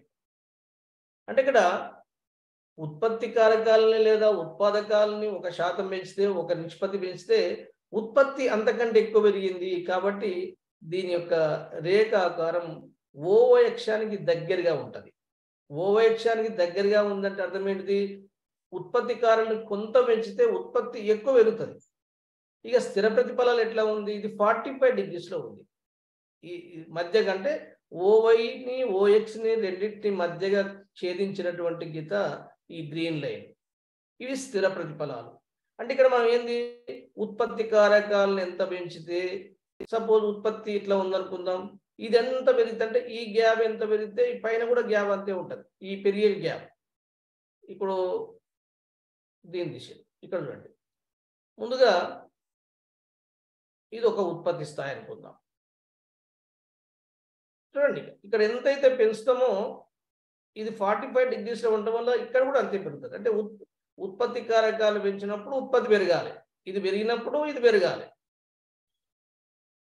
ఉత్పత్తి కారకాలు ఏ నిష్పత్తి అయితే పెరుగుతాయో, ఏ అనుపాతంలో పెరుగుతాయో అదే అనుపాతంలో కనుక ఉత్పత్తి పెరిగితే అది స్థిర ప్రతిఫలాలు అవుతాయి. మూడోది చూడండి. ఇప్పుడుగా మూడోది ఏంటి? ఉత్పత్తి కారకాలని ఇక్కడ నుంచి ఇక్కడ దాకా పెంచాం. ఉత్పత్తి కొద్దిగా పెరిగి చూడండి. ఇక్కడ ఉత్పత్తి కారకాలను ఇట్లా పెంచినాం అంటే ఉత్పత్తి కారకాలు ఎక్కువ పెంచినప్పుడు ఉత్పత్తిలో వచ్చే మార్పు ఇదేమో చాలా పెద్ద మార్పు ఉంది, దీంట్లో మార్పు ఏమో తక్కువ ఉంది ఉత్పత్తిలో. కాబట్టి ప్రతిఫలాలు క్షీణిస్తున్నాయని దీన్ని ఎట్లా అర్థం చేసుకోవచ్చు మనం? ఉత్పత్తి కారకాలను 1% పెంచామనుకోండి, అంటే ఒక నిష్పత్తిలో పెంచామనుకోండి, ఆ నిష్పత్తి కంటే ఒక నిష్పత్తి కంటే ఎక్కువ 2, 3 అట్లా వచ్చిందనుకోండి, అది వృద్ధి ప్రతిఫలాలు అవుతుంది. అంటే అది వై అక్షానికి దగ్గరగా ఉంటుంది. వై అక్ష ఎక్స్ అక్షానికి దగ్గరగా ఉంటేనేమో అవి క్షీణ ప్రతిఫలం. సార్ ఒక నిమిషం సార్. సార్ ఉత్పత్తి ఓవై అక్షంలో, ఉత్పాదకాలు ఓఎక్స్ అక్షం మీద తీసుకుంటామా? ఇది ఉత్పాదకాలు అంటే ఉత్పత్తి కారకాలు, ఇది ఉత్పత్తి, ఇది ఉత్పత్తి. అంటే ఇప్పుడు ఇక్కడ డిపెండెంట్ వేరియబుల్ ఏది, ఇండిపెండెంట్ వేరియబుల్ ఏది సార్? ఏది? ఇది వేరియబుల్స్ ఉత్పాదకాలు. ఇప్పుడు ఇది ఉత్పాదకాలని మనము ఉత్పాదకాలు ఇండిపెండెంట్ వేరియబుల్. చెప్పు. సరే, ఏం లేదు, సారీ సార్, ఏమనుకోవద్దు. అయితే ఇక్కడ వృత్తి ప్రతిఫలాలు తీసుకున్నప్పుడు మనము ఉత్పాదకాలను ఎక్కువ పెంచి ఉత్పత్తిని తక్కువ పెంచడం. వృద్ధి ప్రతిఫలాలు అంటే ఉత్పాదకాలు తక్కువ పెంచినప్పుడు ఉత్పత్తి ఎక్కువ పెరుగుతుంది. Okay sir. అంటే ఇప్పుడు ఓఎక్స్ అక్షం పైన ఉత్పత్తిని, ఓవై అక్షం పైన ఉత్పాదకాలు తీసుకోకూడదా? ఇది ఇక్కడ, ఇది ఇక్కడ. అసలు యాక్చువల్గా ఇక్కడ ఏం తీసుకుంటాం మనం? మామూలుగా మ్యాథమెటికల్గా ఏం తీసుకుంటాం? ఇదివరకు పి అనుకోండి, ఇది ఏం తీసుకుంటాం? డి తీసుకుంటాం. డి అనేది అస్వతంత్ర చలాంకం. ఇది తప్పనేగా మనం చెప్పేది. మార్షల్ తీసుకున్నది యాక్చువల్గా ఏంటంటే ఇక్కడ డిమాండ్ తీసుకోవాలి, ఇక్కడ ప్రైస్ తీసుకోవాలి, దానికేం ఇబ్బంది ఏం లేదు. ఎప్పుడైనా మీరు గుర్తుంచుకోవాల్సింది, ఎప్పుడైనా మ్యాథమెటికల్గా దీని మీద ఇండిపెండెంట్ వేరియబుల్ తీసుకోవాలి, స్వతంత్ర చలాంకాలు తీసుకోవాలి. మీరు డిమాండ్ రేఖను కూడా తీసుకోండి, వస్తుంది మనకు. ఇక్కడ ఏం తీసుకోవాలి? అస్వతంత్ర చలాంకాలు తీసుకోవాలి. మనకు ధర అస్వతంత్ర చలాంకమా స్వతంత్ర చలాంకమా? స్వతంత్ర చలాంకం. దీని మీద స్వతంత్ర చలాంకం ధర, దీని మీద తీసుకోవాలి ధర, దీని మీద డిమాండ్ తీసుకోవాలి. వాస్తవానికి మీరు మ్యాథమెటికల్ దగ్గర పోయి ఒకవేళ ధరకు డిమాండ్కు ఉన్న సంబంధం చెప్పి, డిమాండ్ అనేటువంటిది డిపెండెంట్ వేరియబుల్, ధర అనేది ఇండిపెండెంట్ వేరియబుల్ అంటే వాళ్ళు తక్కువ ఇక్కడ పెడితే ఓఎక్స్ అక్షం మీద ధరను గుర్తిస్తారు, ఓవై అక్షం మీద డిమాండ్ గుర్తిస్తారు. ఇది మనం ఎకనామిక్స్ లో చూసి దీన్ని కొట్టేస్తారా కొట్టేయరా? కొట్టేస్తారు. ఎందుకు కొట్టేస్తారు అంటే మనకు తెలియ కొట్టేస్తాం, మనకు దాని మీద అవగాహన లేక దాన్ని కొట్టేస్తాం. కానీ మీరు ఎప్పుడైనా చూడండి మిగతా అంటే ఇట్లా ఇట్లా ఇట్లా రాయడం వల్ల ఏమన్నా ఇబ్బంది ఉందా అంటే నేను చూపిస్తాను మీకు, వచ్చిన ఎగ్జాంపుల్ చూపిస్తాను.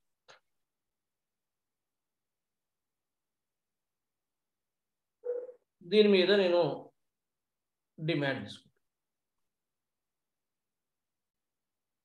దీని మీద ప్రైస్ తీసుకుంటాను. మనకి ఎంతసేపు ఏం ఏం ఏం జ్ఞాపకం ఉంది? ఏం జ్ఞాపకం ఉంది? దీని మీద ప్రైస్ తీసుకోవాలి ఓవై మీద, అంతే కదా? దీని మీద ధర తీసుకోవాలి, దీన్ని బ్రాకెట్లో పెడుతున్నా.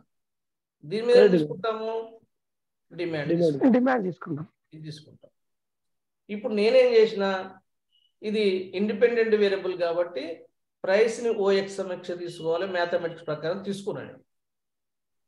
తర్వాత డిమాండ్ ఇది అసంచలం కాబట్టి ఓవై పైన తీసుకున్నాను నేను. ఇప్పుడు మనం గీద్దాం. ఒక ధర ఉంది, ధర మనకు డిమాండ్ ఫంక్షన్ చేసుకోవచ్చు. మామూలుగా మనం అర్థం చేసుకునడానికి సింపుల్ కూడా తీసుకోవచ్చు కదా. 1 2 3 4 ఏది ఉజ్జాయింపుగా చేసి ఉన్నాయి కదా. 1 2 3 4 5 ఇటు 100 చెప్పుకోవచ్చు, 1 2 3 5 కూడా చెప్పుకోవచ్చు మార్కెట్ డిమాండ్ అయితే. ఇక్కడ తీసుకోండి, ₹1 వద్ద, ఇది ₹1 కదా ఇక్కడ అయితే కదా చెప్పేది మనం. ₹1 వద్ద ఎంత డిమాండ్ ఉంటే చెప్పండి మా లెక్క ప్రకారం. 5 అనుకోండి. 5 సార్. ₹1 వద్ద 5. ₹2 వద్ద ఎంత ఉంటుంది? 4. ₹2 వద్ద 4. ₹3 వద్ద ఎంత ఉంటుంది? 3. ఈ పట్టిక అయితే మనకు తెలుసు కదా. 4 ఎంత ఉంటుంది? 2. ₹5 వద్ద ఎంత ఉంటుంది? 1.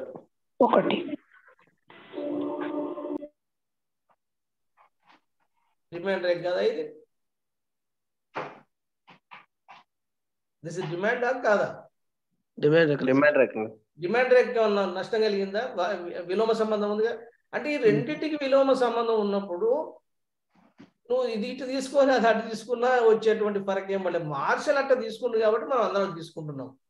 కానీ స్వతంత్ర చలాంకాన్ని ఎప్పుడైనా కానీ ఇండిపెండెంట్ వేరియబుల్ని ఓఎక్స్ అక్షం మీద తీసుకోవాలి. మ్యాథమెటికల్ రూల్, అది థంబ్ రూల్. అది మీరు మ్యాథ్స్ చెప్తారు కదా స్కూల్ ఆఫ్ స్టడీకి, ఇట్లా దీంట్లో కొంత మ్యాథ్స్ ప్రావీణ్యం ఉంటుంది కదా. ఓఎక్స్ అక్షం మీద తీసుకోవాలి ఇండిపెండెంట్ వేరియబుల్ని. ఇప్పుడు మనకు నేనేం చేశానంటే, ఇప్పుడు ఉత్పాదకాలు ఏంటి చెప్పండి? ఇండిపెండెంట్ వేరియబుల్ కాబట్టి నేను ఓఎక్స్ మీద తీసుకున్నా, నన్ను దీని మీద తీసుకోమంటుండ్రు. అంటే ఇప్పుడు మీకు అది ఒక్కటి తప్పిస్తే మీకు చాలా వరకు వచ్చేటువంటి లెక్కలన్నీ కూడా మీకు ఓఎక్స్ అక్షం మీద ఇండిపెండెంట్, ఓవై అక్షం మీద డిపెండెంట్ ఉంటాయి. ధరకు డిమాండ్కు ఆ సంబంధంలో ఆ ఫిగర్లో పెద్ద మనకి ఏం ఫరక్ లేదు కాబట్టి ఇట్లా తీసుకుంటున్నాం. ఎవరైనా పిల్లవాడు తప్పుగా రాసినా కానీ ఒప్పేది మనం కొట్టేయొద్దు ఎప్పుడు కూడా. నోయింగ్ ఆర్ అన్నోయింగ్ అది మ్యాథమెటికల్లీ దట్ ఈస్ కరెక్ట్. అది గుర్తుపెట్టుకోండి మీరు బీయింగ్ ఏ పోస్ట్ గ్రాడ్యుయేట్ స్టూడెంట్గా, అదైతే మనకు గుర్తుండాలి. ఇప్పుడు వీటిని మనం చెప్పుకుందాం. ముందు ఒక్కొక్క దాన్ని చెప్తాం. దీని మీద ఏం తీసుకుంటున్నాం? ఇన్పుట్స్ అంటే అర్థం ఏంటిది? Factors of production. దీని మీద తీసుకోవాలి. దీని మీద తీసుకున్నాము ప్రొడక్షన్. ఓకే, మనం వృద్ధి ప్రతిఫలాలు తీసుకుందాం. ఇప్పుడు ఉత్పత్తి కారకాలని ఒక నిష్పత్తిలో పెడతాం. దీన్ని ఒక్కొక్క దాన్ని తీసుకుందాం మీరు కదా. అంటే ఒక్కొక్క నిష్పత్తి పెడతాం. ఒక్కొక్క నిష్పత్తి పెట్టినప్పుడు ఇది 1.5 కంటే ఎక్కువ పెరుగుతుంది. ఇది ఇక్కడ తీసినాం అనుకోండి, ఇక్కడ పోయింది. ఇది ఇక్కడ తీసినాం అనుకోండి, ఇది ఇక్కడ పోయింది. ఈ రెండింటికి అర్థం ఉత్పత్తి కారకాలను పెంచినప్పుడు ఉత్పత్తి పెరిగింది, ఎక్కువ పెరిగింది. తర్వాత ఇది ఒక్కటి పెంచితే ఇది ఎక్కువ పెరిగింది. అది ఇట్లా ఉత్పత్తి కారకాలు కొద్దిగా పెంచితే ఈ బిందువులను కలపండి. ఎట్లా ఉంది? ఇది ఓవైకి దగ్గరకు ఉందా లేదా? ఇది ఉందా లేదా? ఉంది సార్. కాబట్టి వృద్ధి ప్రతిఫలాల యొక్క ఉత్పత్తి రేఖ ఓవైకి దగ్గరగా ఉంటది. ఇప్పుడు మనం రెండోది తీసుకుందాం. అంటే ఒకటే దగ్గర ఉన్నప్పుడు మీకు అట్లా ఇబ్బంది అనిపించింది కదా, ఇప్పుడు వేరుగా తీసుకుంటున్నాము.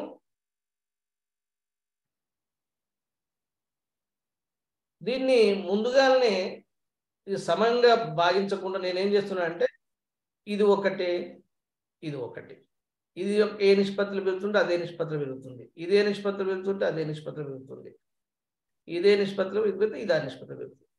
మీరు ఇట్లా చూడండి ఎంత పర్ఫెక్ట్గా 45 degrees వస్తుందంటే వస్తుంది. అంటే అది ఒకటే ఉండాలి, ఈ పొడవు ఇది ఒకటి సేమ్ ఉండాలి. దీన్ని కలపండి, ఈ బిందువులన్నీ కలపండి. ఇది డెఫినెట్గా 8 ఉంటుంది, 45 degrees ఉంటుంది. దానికి కారణం ఏంటంటే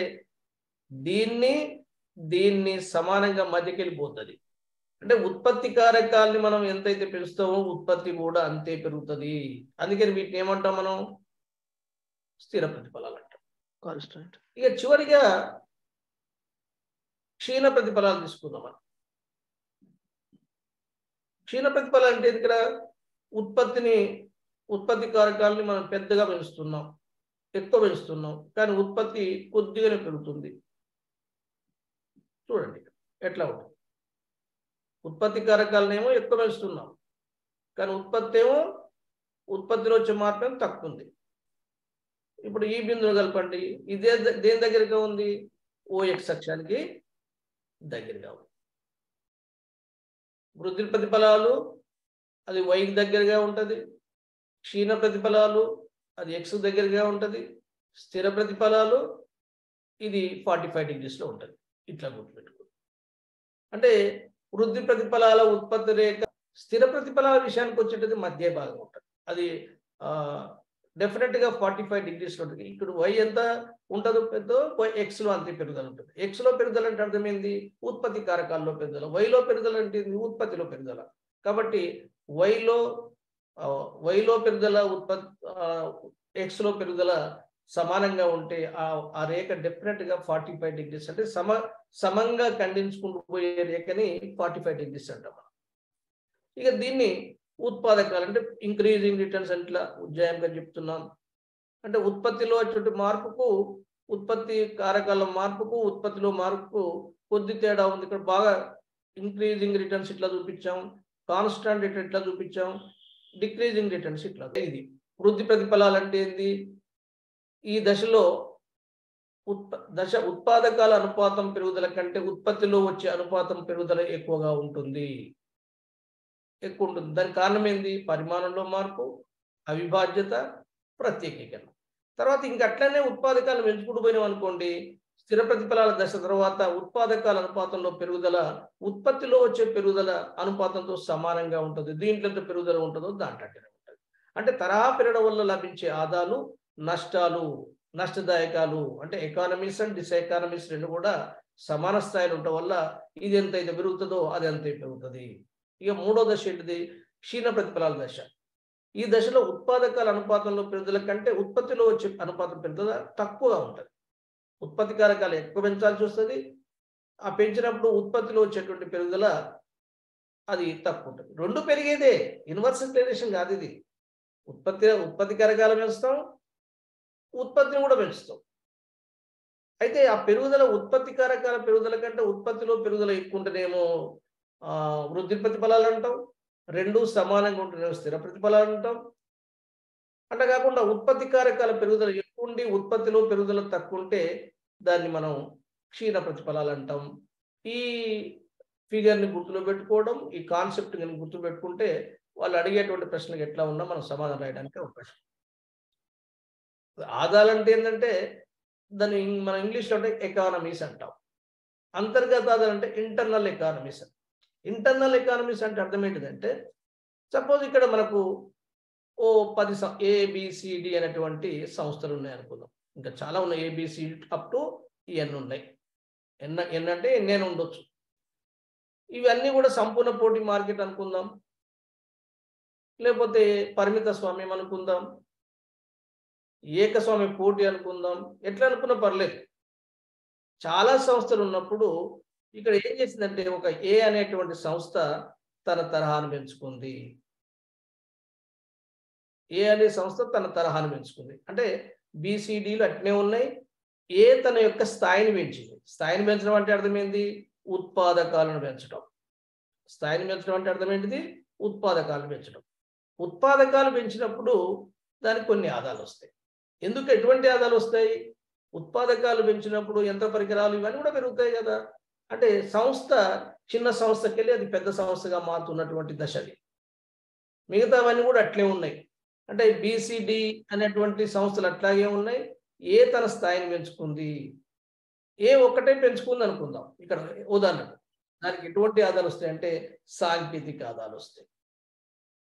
సాంకేతిక ఆదాయాలు అంటే ఒక పెద్ద యంత్రాన్ని తీసుకొచ్చుకుంటాయి, ఆటోమేటిక్ మిషన్ తీసుకొచ్చుకుంటాయి, దాని స్పీడ్గా జరిగేటువంటి యంత్ర పరికరాలు వస్తాయి, అధునాతనమైన యంత్రాలు వస్తాయి. కాబట్టి అవి సాంకేతిక ఆదాయాలు పొందుతాయి. మరి BCDలు ఎందుకు పొందలేవు అంటే అది తరహాను పెంచుకోలేదు కాబట్టి అధునాతనమైన యంత్రాలు ఉండవు, సాంకేతిక పరిజ్ఞానంతో కూడుకున్నటువంటి పనిముట్లు ఉండవు. కాబట్టి ఈ ఏ పొందేటువంటి ఆదాయాన్ని BCDలు పొందలేవు.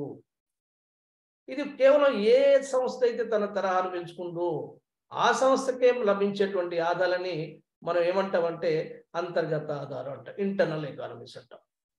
ఆ స్థాయిని పెంచుకున్నటువంటి దానికి లేకపోతే దాని యొక్క తరహాను పెంచుకున్నటువంటి దానికి ఈ ఆదాయాలు రావు. ఏ సంస్థ అయితే తన లెవెల్ని పెంచుకుందో, స్థాయిని పెంచుకుందో, తరహాను పెంచుకుందో, స్కేల్ని పెంచుకుందో దానికి మాత్రమే పరిమితమైనటువంటి ఆదాయాలు. ఇవన్నీ కూడా 5 రకాల ఆదాయాలు. ఒకటి సాంకేతిక ఆదాయాలు, కొత్త కొత్త యంత్రాలు తీసుకొచ్చుకుంటుంది, కొత్త పనిముట్లు తీసుకొచ్చుకుంటుంది, మెకనైజేషన్ బాగుంటుంది కాబట్టి సాంకేతిక ఆదాయాలు వస్తాయి. దీన్ని టెక్నాలజికల్ ఎకానమీస్ అంటాం. యాజమాన్య పాదాలు సంస్థ పెట్టినప్పుడు ఒక MBA సంబంధించినటువంటి master of business administration technical ఉన్నటువంటి పర్సన్స్ని, తర్వాత వాళ్ళు పనిచేసేటువంటి వాళ్ళ స్కిల్ లేబర్ని తీసుకోవచ్చు. మామూలుగా మీరు ఏ సంస్థలో చిన్న హోటల్ తీసుకోండి, అదే 5 స్టార్ హోటల్ తీసుకోండి. 5 స్టార్ హోటల్ ఉన్నటువంటి ఆ హంగు ఆర్బాటం దాంట్లో వంటకాల నుంచి సప్లై చేసే వాళ్ళకు కూడా అది బ్రహ్మాండంగా ధరలేస్తారు, వాళ్ళకు ఆదాయాలు వస్తాయి. అట్లాగే సంస్థ కూడా తన యొక్క దాని లైన్ పెంచుకున్నప్పుడు, దాని తరహా పెంచుకున్నప్పుడు సాంకేతిక ఆదాయాలతో పాటు అక్కడ నియమించుకున్నటువంటి సిబ్బంది కూడా చాలా చురుకైనటువంటి వాళ్ళని, ఆ బిజినెస్లో ప్రావీణ్యమైనటువంటి వాళ్ళని, ఆ ఉత్పత్తిలో స్కిల్స్ ఉన్నటువంటి వాళ్ళని నియమించుకోవడం వల్ల అది ఉత్పత్తి గణనీయంగా పెంచుకొని లాభాలు పొందగలుగుతుంది. దీన్ని యాజమాన్య పాదాలు అంటాం, మేనేజరియల్ ఎకనామిక్స్ అంటాం. ఇక మార్కెటింగ్ ఆదాయాలు. ఒక చిన్న సంస్థ ఒక పెద్ద సంస్థ ఉందనుకుంటే ఇది మార్కెట్లోకి పోయినప్పుడు ఇది పెద్ద మొత్తంలో ముడి పదార్థాలను ఉంటుంది, పెద్ద మొత్తంలో తుది పదార్థాలను అమ్ముతుంది. అంటే ఫైనల్ గూడ్స్నేమో పెద్ద మొత్తంలో అమ్ముతుంది, వాళ్ళకి కావాల్సినటువంటి ముడి పదార్థాలనేమో అవి కూడా పెద్ద మొత్తంలో, ఎందుకంటే ఎక్కువ కావాలి కాబట్టి. సపోజ్ వీటితో పాటు వీళ్ళు మార్కెట్ పోయింది అనుకోండి. మార్కెట్ అంటే అర్థమైంది ముడి పదార్థాలకు వీడు ఏం తయారు చేస్తుండో అటువంటి వస్తువు వీడు తయారు చేసిండు, వీడు ఎక్స్ వస్తువు తయారు చేసినప్పుడు వీడు కూడా ఎక్స్ వస్తువు తయారు చేసి అనుకుందాం. వీళ్ళు మార్కెట్లో ముడి పదార్థాలు పర్చేజ్ చేసేటప్పుడు పెద్ద మొత్తంలో ఎప్పుడైతే పర్చేజ్ చేస్తారో అవి తక్కువ ధర పడతాయి. మనం మార్కెట్ పోయినా కానీ కిలోలు కనుక తీసుకుంటే తక్కువ ధర, పావు కిలో అర కిలో తీసుకుంటే ఎక్కువ ధర ఉంటాయి. అట్లా పెద్ద మొత్తంలో మార్కెట్లో ఆదాయాలు ఉంటాయి. అంటే మార్కెట్లో పోయినప్పుడు అమ్మేటప్పుడు వీడు అమ్మేటప్పుడు కూడా చూడండి, ఒక లారీ లోడ్ కనుక పోతే వానికి తక్కువ ధర పడతాయి. వీడు అంతా కూడా వ్యాను చిన్న చిన్న బండ్లలో పోతే వాటికి ఎక్కువ కాస్ట్ పడుతుంది, ట్రాన్స్పోర్ట్ కాస్ట్ కూడా ఎక్కువైంది. మార్కెట్లో అమ్మేటప్పుడు వానికి అడ్వర్టైజ్మెంట్స్ ఉంటాయి, మార్కెట్లో అమ్మేటప్పుడు వానికి ఏజెంట్లు ఉంటారు, వీళ్ళకు ఉండరు. ఇటువంటి ఆదాలన్నీ కూడా ఎవరైతే తన యొక్క స్థాయిని పెంచుకుంటుందో, అంటే ఇక్కడ ఏ అనే దాని స్థాయిని పెంచుకుంది కాబట్టి ఏకే లభిస్తాయి. అవి సాంకేతిక ఆదాలు కానీ, యాజమాన్య ఆదాలు కానీ, మార్కెటింగ్ ఆదాలు కానీ, ద్రవ్యపరమైన ఆదాలు కూడా. బ్యాంకు పోయిందనుకోండి, వీడికి తక్కువ ఇంట్రెస్ట్కి ఇస్తాడు, వీళ్ళకి ఎక్కువ ఇంట్రెస్ట్ ఉంటుంది. అక్కడ పోతే పెద్ద కంపెనీ వాళ్ళు పోయినప్పుడు ఉండేటువంటి ట్రీట్మెంట్ బ్యాంకర్స్ది ఈ చిన్న చిన్న కంపెనీ పోయిన ట్రీట్మెంట్ వేరే ఉంటుంది. వెంటనే లోన్ కూడా శాంక్షన్ అవుతుంది, తక్కువ వడ్డీకి కూడా లభిస్తుంది. ఇవన్నీ కూడా ఈ ఫైనాన్షియల్ ఎకానమీస్ కింద వస్తాయి. ఇకపోతే రిస్క్ అండ్ అన్సర్టనిటీ బేరింగ్ అనేది, ఈ పెద్ద సంస్థ అయినప్పుడు వీడు ఏం చేస్తాడంటే కొన్ని బై ప్రొడక్ట్స్ ఉంటాయి. చిన్న చిన్న షుగర్ ఫ్యాక్టరీ తీసుకోండి మీరు, దాంట్లో చెరుకు వస్తుంది. చెరుకు వచ్చిన తర్వాత దాంట్లోకి వెళ్ళి పిప్ ఎంత, దాన్ని బెగసి అంటాం. దాంట్లోకి వెళ్ళి మొలాసిస్ ఎంతది, ఆల్కహాల్ పనికి వస్తుంది. అదే చిన్నగా చేసేటప్పుడు ఆ గాడిచేవాడు లేకపోతే చిన్న ఫ్యాక్టరీ ఉందనుకోండి, అంత వేస్ట్ కింద పోతుంది. బెగసి అమ్మలేడు అంటే అది కాగితం పరిశ్రమకు పోద్ది, అది వాస్తవానికి రా మెటీరియల్గా అది బెగసి వేస్ట్ పోద్ది, మొలాసిస్ వేస్ట్ పోద్ది. వీళ్ళు ఏం చేస్తారు, దాన్ని మార్కెటింగ్లో అమ్మేస్తారు, లేకపోతే వాడు కాగితం అనుబంధంగా ఒక పరిశ్రమ పెట్టుకోవచ్చు, ఆల్కహాల్ సంబంధించి ఇంకో పరిశ్రమ పెట్టవచ్చు. దీంట్లో నష్టాలు వస్తే దాంట్లోకి వెళ్ళి పూడ్చుకోవచ్చు. అంటే నష్టభయాన్ని తగ్గించేటువంటి ఆదాలు కూడా ఈ ఉప పదార్థాలని, అంటే బై ప్రొడక్ట్స్ అంటుంది. మనం ఒక షుగర్ ఫ్యాక్టరీ కనుక మనం వస్తే అంటే చెరుకులో తర్వాత క్రషింగ్ చేసిన తర్వాత వచ్చేటువంటి బెగసి, దాంట్లో వచ్చేటువంటి ఆల్కహాల్ అంటే దాన్ని మొలాసిస్ అంటాం. ఇవన్నీ కూడా బై ప్రొడక్ట్స్ రూపంలో మార్చుకొని, ఒకవేళ పంచదార పరిశ్రమలో కనుక నష్టాలు వచ్చినా దీంట్లో పూడ్చుకోవడానికి వాడికి అవకాశం. ఒక ప్రోడక్ట్ కాకపోతే ఇంకో ప్రోడక్ట్లో వాడు చేస్తాడు. రిలయన్స్ లాంటి వాళ్ళు చాలా పరిశ్రమలు ఉంటాయి వాళ్ళకు. ఒక దాంట్లో నష్టాలు వచ్చి అనుకోండి, ఒక దాంట్లో పూడ్చుకుంటారు వాళ్ళు. ఇదే వీడికి ఉన్నటువంటి ఈ బీసీడీలు వాళ్ళు చిన్న చిన్న పరిశ్రమలు కాబట్టి, చిన్న సంస్థలు కాబట్టి, వాళ్ళు తయారు చేసేదే ఒక ఎక్స్ వస్తువు, నష్టాలు వస్తే వాళ్ళు భరించలేరు. వీడు ఎక్స్తో పాటు ఇంకో YZ అనేటువంటి ఉపవస్తువును కూడా ఉపయోగించుకుంటాడు. ఇట్లా technological ఆదాలు, economies, managerial economies, marketing economies, finance economies, risk and uncertainty bearing economies అనేటువంటి ఈ 5 రకాల ఎకానమీస్ ఏ సంస్థ అయితే తన తరాన్ని పెంచుకుందో, అంటే అంతర్గత ఆదాలు అర్థమైంది ఇక్కడ. ఏ సంస్థ అయితే తన తరహాను పెంచుకుంటుందో ఆ సంస్థలకు మాత్రమే లభిస్తాయి ఇవి. ఇక్కడ మన ఉదాహరణలో ఏ అనేటువంటి సంస్థ పెంచుకుంది, అవి మిగతా బీసీడీలు లభించవు. తరహా పెంచుకున్నటువంటి సంస్థలకు ఇవి దొరకవి. అంతర్గత ఆదాలు కేవలం ఇంటర్నల్ ఎకానమీస్ అనేది ఎట్లా ఉంటుందంటే, ఏ సంస్థ అయితే తన యొక్క స్థాయిని పెంచుకుందో, ఏ సంస్థ అయితే తన స్కేల్ పెంచుకుందో వాటికి మాత్రమే పరిమితి అయితే దాన్ని ఇంటర్నల్ ఎకానమీస్ అంటాం. ఇంటర్నల్ ఎకానమీస్ ఏమని చెప్పుకున్నాం మనం ఇక్కడ, technological economies, managerial economies, marketing economies, financial economies and risk and uncertainty bearing economies అనేటువంటి 5 రకాల వర్గీకరణలు. మరి బహిర్గత ఆదాలు అంటే వీటి బహిర్గత ఆదాలు ఏంటంటాం. బహిర్గత ఆదాలు అనేటువంటిది, బహిర్గత ఆదాలు ఏంటంటే అంటే, సపోజ్ ఇక్కడ మనం తీసుకున్నాం ABCD అనేటువంటివి, ఇవన్నీ ఒకే రకమైన వస్తువులు తయారు చేస్తే పరిశ్రమ అంటాం. ఒకవేళ అది ఏకస్వామ్య పోటీ అయితే దాన్ని ఏమంటాం, గ్రూప్ అంటాం. మామూలుగా ఒకటే రకమైనటువంటి వస్తువులు తయారు చేసేటువంటి వస్తువుల సముదాయాన్ని మనం పరిశ్రమ అనాలి. లేకపోతే సంస్థ అంటే ఒక యూనిట్, సజాతీయమైన వస్తువులు తయారు చేసేటువంటి సంస్థల సముదాయాన్ని మనం ఇండస్ట్రీ అనాలి. కానీ మనం ఏమంటున్నాం, వస్త్ర పరిశ్రమ అంటాం. డిఫరెంట్ ఉంటాయి. అన్ని వస్త్ర పరిశ్రమలు ఒకే రకమైన వస్తువులు తయారు చేయవు. అది జనరల్గా వాడేది ఏంటంటే, ఇండస్ట్రీ అంటే అర్థం ఏంటంటే, కొన్ని సంస్థలు ఒకే రకమైన వస్తువులు తయారు చేసేటువంటి సంస్థల సముదాయాన్ని ఇన్ జనరల్గా మనం ఇండస్ట్రీ అనేటువంటి పదంలో వాడతాం. కానీ ఎకనామిక్స్లో మనం లోతుగా పోతే ఏంటంటే, డీప్గా పోతే సంస్థ అంటే ఒక యూనిట్, ఒకే రకమైన సజాతీయ వస్తువు తయారు చేసేటువంటి సంస్థల సముదాయాన్ని మాత్రమే పరిశ్రమ అనాలి. మరి ఏకస్వామ్యంలో ఇప్పుడు స్నానం సబ్బు ఉంది, టూత్ పేస్ట్ ఉన్నాయి, రకరకాల టూత్ పేస్ట్ ఉన్నాయి. అంటే టూత్ పేస్ట్ పరిశ్రమ, కార్ల పరిశ్రమ, అంటే ఆటోమొబైల్ సంబంధించినటువంటిది. కార్లన్నీ డిఫరెంట్గా ఉంటాయి. ఏ వస్తువును తీసుకోండి, దానికి ప్రత్యామ్నాయ వస్తువులు ఉంటాయి. అది ఏకస్వామ్య పోటీ ఉంటుంది. మరి దానికి పరిశ్రమ అనొచ్చా? ఎకనామిక్స్లో పరిశ్రమ అనొద్దు, ఏమనాలి, గ్రూప్ అనాలి. ఎందుకంటే వాటి మధ్య వైవిధ్యం ఉంటుంది కాబట్టి. వస్తు వైవిధ్యం ఉన్నప్పుడు సంస్థని, కానీ అటువంటి ఒకే రకమైన ప్రత్యామ్నాయ వస్తువులు తయారు చేసేటువంటి సంస్థల సముదాయాన్ని మనం పరిశ్రమగా చెప్పొద్దు, అది గ్రూప్ అని చెప్పాలి. అది ఏకస్వామ్యం పోటీలో మీరు అది పరిశీలిస్తారు. అయితే ఇక్కడ మనం అది సంపూర్ణ పోటీ మార్కెట్, ఏకస్వామ్య పోటీ అని కాకుండా మామూలుగా సంస్థ పరిశ్రమ అనేటువంటి ఇన్ జనరల్గా వాడుతున్నటువంటి పదంగా దీన్ని ఇక్కడ గుర్తుపెట్టుకోండి. ఇక్కడ ఏబిసిడి అనేటువంటిది ఒక టెలివిజన్ టీవీలు తయారు చేసేటువంటి అనుకోండి, డిఫరెంట్ టీవీలు ఉంటాయి. వీడు మనం ఇంతకుముందు చెప్పుకున్నట్టుగా ఇతని సంస్థని ఎక్స్పాన్షన్ చేసుకున్నాడు. లేకపోతే వస్త్ర పరిశ్రమ అనుకుందాం, బొంబాయి లాంటి నగరాల్లో వస్త్ర పరిశ్రమ ఉంది. దాంట్లో రకరకాల వస్త్రాలు తయారు చేసేటువంటి panting, shirting, saris, ధోతీలు, banians, suits, blankets, అంటే వస్త్ర పరిశ్రమని రకరకాల హారిజంటల్గా వర్టికల్గా విభజించవచ్చు. హారిజంటల్ అంటే ఇక్కడ షర్టింగ్, షూటింగ్, పాయింటింగ్ ఇట్లా ఉంటాయి కదా, అంటే రకరకాలు ఉన్నాయి. వర్టికల్ అంటే డివిజన్ ఏంటింది, వస్త్ర పరిశ్రమలో నూలు తీయడం, దాన్ని శుద్ధి చేయడం, పత్తిని శుద్ధి చేయడం, నూలు చేయడం, రంగద్దడం, ఇది వర్టికల్ డివిజన్. అంటే ఒకటే పనిని మనం అనేక భాగాలుగా విడగొడితే దాన్ని ఓవైకి పోయేటువంటి వర్టికల్ డివిజన్ అంటాము. అడ్డంగా పోతే దాన్ని హారిజంటల్ డివిజన్ అంటాము. సంస్థలు మనం దాన్ని చేయొచ్చు. ఇప్పుడు కార్లు తీసుకున్నాం అనుకోండి, కార్లలో రకరకాల ఉంటాయి. కార్లలో ప్రత్యామ్నాయ కారు తీసుకున్నప్పుడు దాన్ని టైరింగ్ చేసేది, దాని బంపర్లు తయారు చేసేటువంటిది, దాని లైనర్స్ తయారు చేసేటువంటిది, దాని బ్రేక్ సిస్టమ్ తయారు చేసేటువంటిది, ఇట్లా దాన్ని వర్టికల్ డివిజన్ అంటాం. అయితే వర్టికల్ డివిజన్ అనేది ఒకదానితో సహకరించుకునేటువంటిది.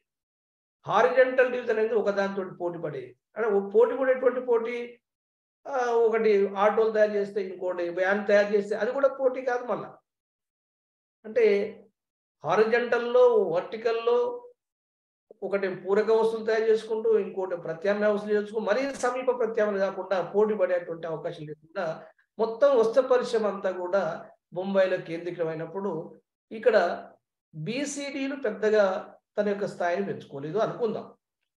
ఏ మాత్రమే పెంచుకుందని ఇంతకుముందు అది ఏనే అనుకుందాం. దానికి ఏం ఆదాలు వస్తాయి? అంతర్గత ఆదాలు ఎట్లాగో వస్తాయి. సాంకేతిక ఆదాలు, యాజమాన్య ఆదాలు, మార్కెటింగ్ ఆదాలు, ద్రవ్యపరమైన ఆదాలు, అట్లాగే నష్టభయాన్ని తగ్గించేటువంటి ఆదాలు, ఇవన్నీ ఎట్లాగో వస్తాయి. వీటికి రావాయి. దీనికి మాత్రమే వస్తాయి. ఏవి? Internal economies. కానీ ఇవన్నీ కూడా వస్త్ర పరిశ్రమకు సంబంధించినటువంటి అనుకుంటే ఏ టు డి, ఏబిసిడీలు అన్ని కూడా వస్త్ర పరిశ్రమకు సంబంధించినటువంటి సంస్థలు అనుకుంటే, వస్త్ర పరిశ్రమ అంతా కూడా బొంబాయిలో కేంద్రీకృతమైంది కాబట్టి దానికి కావాల్సిన నూలు కానీ, ఆ వస్త్ర పరిశ్రమ చేసే పని వాళ్ళు కానీ, దానికి సంబంధించిన సాంకేతిక పరిజ్ఞానం కానీ, దానికి పెట్టుబడులు పెట్టేటువంటి ఉద్యమదారులు కానీ, ఈ స్కిల్ లేబర్ కానీ అంతా ఎక్కడ బొంబాయిలో లభిస్తారు. దీన్ని ఏమంటామంటే కూడలి వల్ల కలిగే ఆదాలు అంటాం, లేదా కేంద్రీకృత ఆదాలు అంటే ఆ వస్త్ర పరిశ్రమ అంతా సెంట్రైజింగ్ అయ్యింది. అక్కడ అన్ని దొరుకుతాయి. ఇది పెద్దదానికి దొరుకుతాయి, చిన్నవాటికి కూడా లభిస్తాయి. అంటే ఎక్స్టర్నల్ ఎకానమీస్ సంస్థ స్థాయితో సంబంధం లేకుండా పరిశ్రమలో ఉన్నటువంటి సంస్థలకు అన్నిటి కనుక అవి లబ్ధి కూరితే వాటిని మనం ఎక్స్టర్నల్ ఎకానమీస్ అంటాం. అంటే ఇక్కడ ఏంది, ఒక పరిశ్రమ అభివృద్ధి చెందినప్పుడు ఆ పరిశ్రమలో సంస్థలన్నీ పొందే ఆదాలని మనం ఎక్స్టర్నల్ ఎకానమీస్ అంటాం. మొట్టమొదటి ఏంటది? ఎకానమీస్ ఆఫ్ కాన్సన్ట్రేషన్, ఒక దగ్గర కూడలి వల్ల కలిగేది, కేంద్రీకృత ఆదాలు అంటాం. సమాచార ఆదాలు అనేది ఇంకొకటి. సమాచారం అంటే వస్త్ర పరిశ్రమ సంబంధించినటువంటి ఒక మ్యాగజైన్ తీస్తారు, కొత్త డిజైన్లు ఏమొస్తూ చెప్తారు, కొత్త యంత్రాలు ఏమో చెప్తారు, కొత్త మోడల్స్. ఒక మ్యాగజైన్ నచ్చింది అనుకోండి, ఈ ఏకు పనికి వస్తుంది, బీసీడీలో కూడా పనికి వస్తుంది, పత్రిక అంటే దీన్ని ఏమంటాం? సమాచారం, ఎకానమీస్ ఆఫ్ ఇన్ఫర్మేషన్, అట్లా పనికి వస్తుంది. ఇకపోతే ఇది స్పెషలైజేషన్ సంబంధించినటువంటి దీంట్లో మీకు vertical division and horizontal division కూడా దీంట్లో చేసుకోవచ్చు పోటీ లేకుండా. ప్రత్యేకీకరణ ఆదాలు, దీన్ని స్పెషలైజేషన్ చేసుకుండొచ్చు. ఇక్కడ స్పెషలైజ్ చేసుకొని ఇక్కడ బీసీడీలు ఒక పోటీ పడకుండా వర్టికల్ డివిజన్ అండ్ హారిజంటల్ డివిజన్లో కూడా కొంతమంది ప్యాంటింగ్, కొంతమంది షర్టింగ్, కొంతమంది దోతులు, కొంతమంది శారీస్, ఎవరికి పోటీ లేకుండా అందరూ కూడా సామరస్యంగా మెలిగేటువంటి పద్ధతి కూడా ఈ కాన్సన్ట్రేషన్ ఒక దగ్గర కనుక అన్ని సంస్థలు జమ అయితే కూడితే అక్కడ వచ్చేటువంటి ఆదాలని మనం బహిర్గత ఆదాలు చెప్పుకోవచ్చు. ఈ విధంగా కాన్సన్ట్రేషన్ ఎకానమీస్, అట్లాగే ఇన్ఫర్మేషన్ ఎకానమీస్, తర్వాత స్పెషలైజేషన్, ఇవన్నీ కూడా అక్కడ లభిస్తాయి. కాబట్టి బహిర్గత ఆదాలు సంస్థ యొక్క తరాతో సంబంధం లేకుండా పరిశ్రమలు అభివృద్ధి చెందినప్పుడు, అది ప్రొవైడెడ్ ఆ పరిశ్రమ అభివృద్ధి చెందాలి. వస్త్ర పరిశ్రమ అభివృద్ధి చెందితే ఆ వస్త్ర పరిశ్రమలో ఉన్నటువంటి అన్ని సంస్థలన్నీ కూడా లబ్ధి చెందితే, అంటే ఆదాలు పొందితే వాటిని మనం ఏమంటామంటే బహిర్గత ఆదాలు అనేటువంటి పదంతోనే ఇట్లా external economies and internal economies అంటే ప్రతి బిట్ కూడా మీకు దీంట్లోకి వెళ్ళి కూడా ప్రశ్నలు వస్తాయి. ఇది మనకు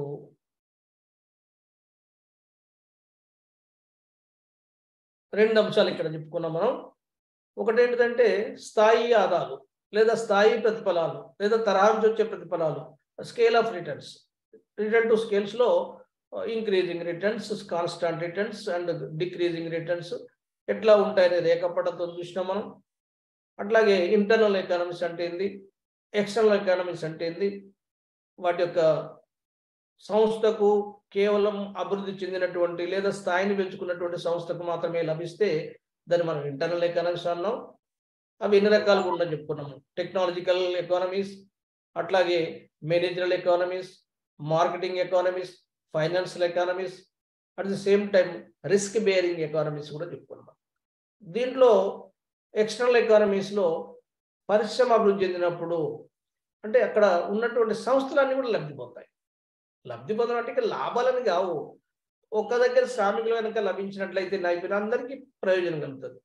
అది మనం చూసేందుకు రూపాయలు లెక్క పెట్టలేము, వాటిని మనం కౌంట్ చేయలేము. కానీ సంస్థ అన్ని పొందుతున్నప్పుడు, పరిశ్రమ యావత్తు కూడా అభివృద్ధి చెందినప్పుడు ఒకటే దగ్గర మార్కెట్ ఉంటే ఎందరికి ఉపయోగం, సెంటరింగ్ అయితే ఎందరికి ఉపయోగం అయింది, మనకు తెలియకుండా చాలా లాభాలు ఉంటాయి. అట్లా ఈ కూడల వల్ల కలిగే ఆదాలు, concentration of economies, information economies, specialisation economies అనేటువంటివి మనం బహిర్గత ఆదాలు అని చెప్పుకోవచ్చు. ఈ రకంగా ఇంటర్నల్ ఎకానమీస్ అంటే ఏంది, ఎక్స్టర్నల్ ఎకానమీస్ అంటే ఆదాలు అని తెలుగులో అంటాం, అంతర్గత ఆదాలు, బహిర్గత ఆదాలు. డిస్ఎకానమీస్ అంటే నష్టదాయకాలు. మొట్టమొదటిలో ఆదాలు ఎక్కువ ఉన్నాయి కాబట్టి ఇంక్రీజింగ్ రిటర్న్స్ వస్తాయి. తర్వాత స్థిర ప్రతిఫలాలు అంటే నష్టదాయకాలు అంటే డిస్ఎకానమీస్ అండ్ ఎకానమీస్ అవి సమాన ఫలితాలు ఉంటాయి. రెండు కూడా ఇవి ఉంటాయి అవి ఉంటాయి. అది మూడో స్టేజ్లో డిస్ఎకానమీస్ యొక్క పాలు ఎక్కువై ఎకానమీస్ యొక్క పాలు తక్కువైంది, అంటే దాని షేర్ తక్కువైనప్పుడు మనకు ఈ రకంగా క్షీణిస్తున్నటువంటి ప్రతిఫలాలు, డిక్రీజింగ్ రిటర్న్స్ వస్తాయి. ఇది మనకు ప్రొడక్షన్ సంబంధించినటువంటి కంటెంట్. ఇంకేమైనా సందేహాలు ఉంటాడు కానీ